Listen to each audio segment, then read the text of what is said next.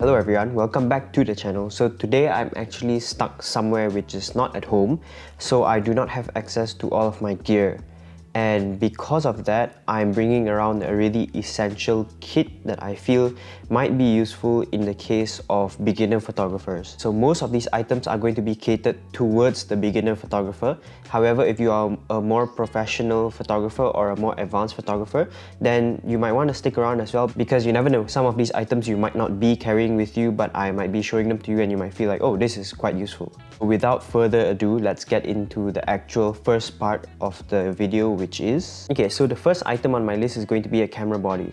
So you can use multiple camera bodies. The one that I am bringing today is X-T3. However, other camera bodies would work as well, as long as it is an interchangeable lens camera. So that would be my main recommendation, which is a camera that can change its lenses.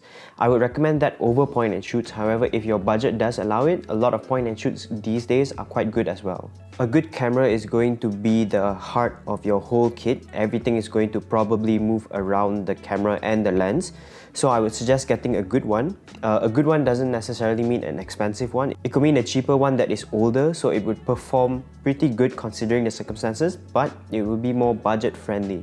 So in the terms of a beginner, your goal with this first camera would be to learn how to use a camera. You would go through the basic theories of photography as well as the certain rules that might exist in photography and when to even break those rules sometimes. And you would want to learn how to take good photos before investing in a more expensive camera body. So the first piece that I feel like every beginner should have is the camera body itself. The second thing that every beginner should have for their photography is a good prime lens. Or maybe not a good one, but at least a prime lens. So my personal recommendation is that you should probably skip your kit lens and just get a prime lens. And I'm going to go through why I'm saying that right now and my reasons behind it. So a prime lens is a lens with a fixed focal length. That means that it cannot zoom, but usually prime lenses are built better and they also open up to a wider aperture. So why a prime lens? My reasoning behind all of this is that it's a locked focal length, which means that you cannot zoom, as I said before. So this will allow you to, or more like force you to think more about your composition. You cannot stand in a spot and simply just zoom the lens in and out to get your shot. You have to actually physically move yourself. So this will force you to be very conscious about your composition. You can't just take simple shots of here, there, here, there, here, there. You're going to be able to really think about the shots and get the shot that you actually want, instead of just taking a bunch of random shots that might not be nice in terms of composition. So another reason why I would prefer a prime lens for a beginner is that it removes a factor. So when you're wanting to learn all of this kind of stuff, you're going to be bombarded with a lot of information. And the first few pieces of information are the most important, which are the way your camera works and the way your camera gets set. So the way your camera works is that, you know, your buttons and everything, you're going to have to calibrate that and get used to the actual handling of your camera. The other part is the way that your images get set. I'm mostly talking about how you set your ISO and your aperture and your shutter speed. So when you have so many things to focus on, just cutting out the factor of having to think about, oh, how will I zoom back and forth, or how should I set my zoom to do a certain thing. If you're cutting that out and you know you're only shooting with a certain focal length, that is going to allow you to cut one more thing out and just focus on taking the photo itself. So my final reason on why you would get a prime lens is basically your prime lens, as I said before, can open to a wider aperture, which will allow more background blur. So this is going to make your photos look more professional and more appealing to look at if done correctly. And I'm a huge advocate for enjoying taking photos and the whole process of taking photos.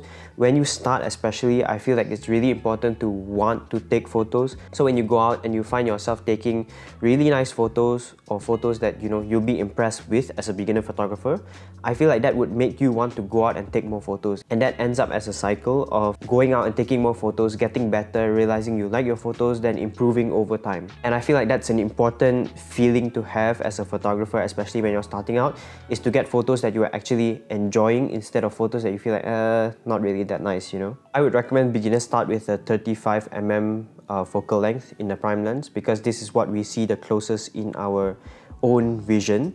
However, if you have specific purposes like you're taking portraits or you're taking landscapes, then a 24mm or a 85 would work as well. So you might want to do more research on why you want to use each focal length. And if you would want an explanation on why we would want to use certain focal lengths, then you can leave it in the comments below and I may make a video about this in the future. Alright, so for the next item, let me get it over here. So my next item is going to be a good camera bag. So the one that I'm using is the Peak Design 3-liter bag. However, it does not have to be a specific camera bag, but I would recommend a bag that is padded. So a bag is usually overlooked sometimes by some beginner photographers, but look at it this way. So if you're spending a lot on the camera itself, you don't want a cheap bag and you don't want to end up turning one day and then you're smashing it into a wall. I would recommend a padded bag at least, so this would allow your camera to be safe, because you don't want to be spending so much on the camera itself only to spend on a cheap bag and then the camera breaks anyways. This bag is going to be your barrier against basically everything around you. The weather, if it's raining, then a waterproof bag would be really great, especially if you live in a country where it rains a lot. And then this will help you against hard surfaces, as I mentioned before. If you're going out and if you're going to be moving around a lot, especially if you're hiking and your bags are going to come into contact with rocks as you climb up certain places, or if you put them down, it might be on hard surfaces and you might get excited sometimes and accidentally put the bag down too quickly. So this bag is going to be that barrier between your camera and the world. So in a similar vein to the camera bag, the next thing I'm going to talk about is something that I feel like you shouldn't cut corners on either, which is an SD card or multiple SD cards if you really need to shoot long events or if you want to go out and have a backup just in case. So I'm going to give you a hypothetical situation. In this situation, you go out to shoot and the lighting is really nice. You spend hours to hike up on a hill or you spend hours to go into the city and you get some really nice photos, which the lighting is just perfect, everything is just perfect, the situation is perfect, your subject in the photo is perfect. You're previewing it on your camera and you're looking at it and you're really going like, whoa, this is a nice photo, maybe the best I've ever taken. You go home and you plug your SD card into the laptop only to find out that it's been corrupted or there's been a problem with the file and it didn't write to the card correctly. Okay, so I admit that that might be a bit of a stretch in terms of it won't happen to everyone, and to certain people it may not happen at all through their whole journey of photography. But trust me, as someone who has experienced something like that before, you don't want that to happen to you ever. So if you're just starting out and if you're a beginner, most likely you're going to be shooting only on one card and that's going to be the same for quite some time. So I would suggest spending an extra premium on the card as well. So I would suggest that you spend on a good card and make sure that it's a reliable card from a reliable name brand, and that will save you from tons of pain down the road. So the next item on my list is going to be an extra battery for your camera.